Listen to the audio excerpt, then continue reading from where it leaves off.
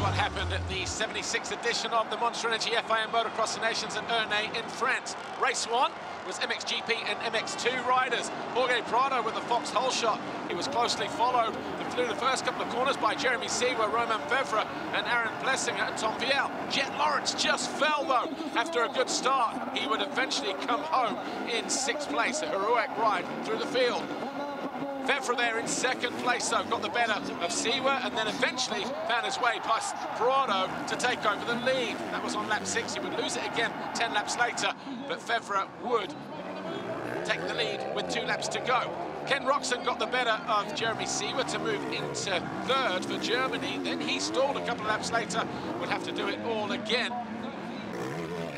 On the ride through, he latched on to the number 1 of Aaron Plessinger. Found his way past. Just a better line through the rhythm section.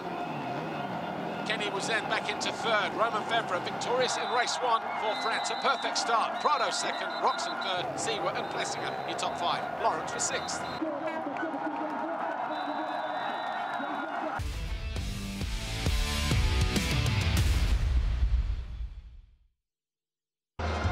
In race 2, the MX2 and open class riders, a good start for Valentin Guillot, but just behind him, Ruben Fernandez just tagged the wheel of a rider alongside him. That caused all kinds of problems. But coming out of the first couple of corners and around the outside, down that first home straight, Fernandez into the lead with a move on Guillot. Liam Everts for Belgium on the 15 just parked the number 5 of Tom Vial as Hunter Lawrence went down. He eventually came home in 5th place ahead of Valentin Guillot. Top of his screen, Tom Vial around the outside of Liam Everts. The fans love that. And meanwhile, Maxime Renault finally on lap 10 of 17 jumped past Ruben Fernandez to take over the lead. A couple of corners later, Fernandez crashed out of 2nd, handing 2nd place to Tom Vial. Liam Everts was 3rd, Andrea Domo 4th, Hunter Lawrence 5th, but by the end of the race, a French 1-2, Maxime Renault from Tom Vial.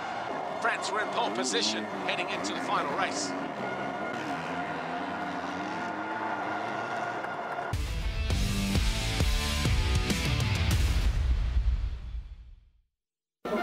In front of a record 102,000 fans through the gates over the course of the weekend. All eyes on Team France, who had a massive lead. Only a catastrophe would stop them from taking the Peter Chamberlain Trophy. Race 3, MXGP and Open, it was a Fox hole shot for Kenny Roczen this time around.